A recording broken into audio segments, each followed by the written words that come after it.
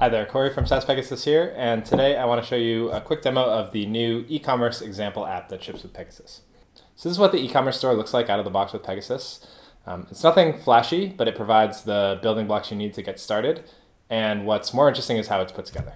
But first I'll just walk through a quick demo.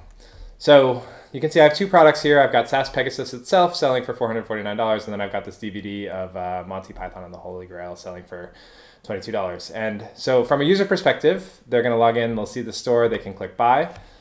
When they click buy, that will take them over to Stripe Checkout. And here in Stripe Checkout, they can enter their payment details. I'll just use some test information.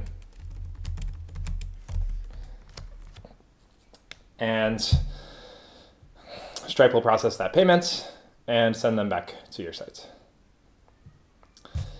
Now you can see up here your purchase of SaaS Pegasus was successful.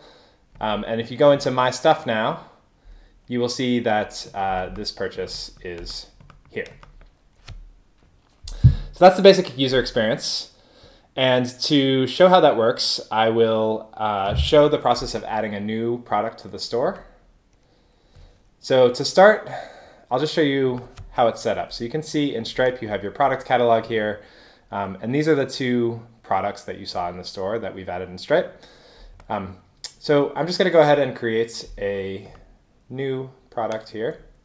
And let's say we want to add another Monty Python movie. So maybe we'll add The Life of Brian. And we'll just say another DVD classic from the gang.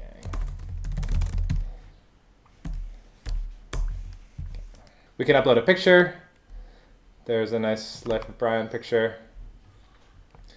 And now we're going to set our pricing model. So Life of Brian, let's price that. Well, maybe we'll make it a little cheaper than the Holy Grail.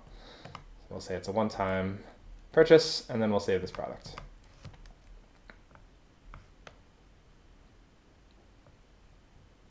Okay, so how do we add this product to our store?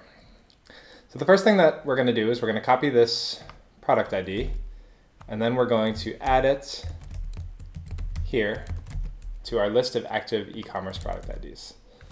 And code-wise, that's actually the only change you need to make, but then the second step is going to be to sync your Stripe data back to your database, which you can do with the built-in sync models command.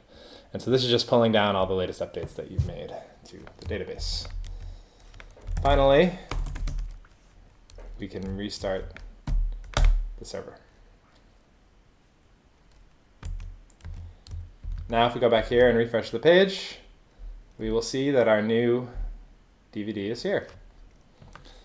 And if we wanted to go through a purchase workflow, we could do that too. Let's quickly fill this in.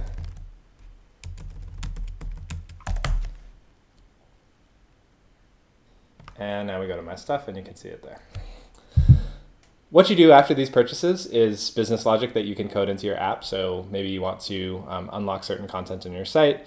Maybe you want to display a download link on the products, or send some emails. Whatever it is, hopefully this provides a nice launching off point to handle the payments and the infrastructure for you, and give you a head start to go build out something in the e-commerce space. So I hope that's been useful, and I will see you next time.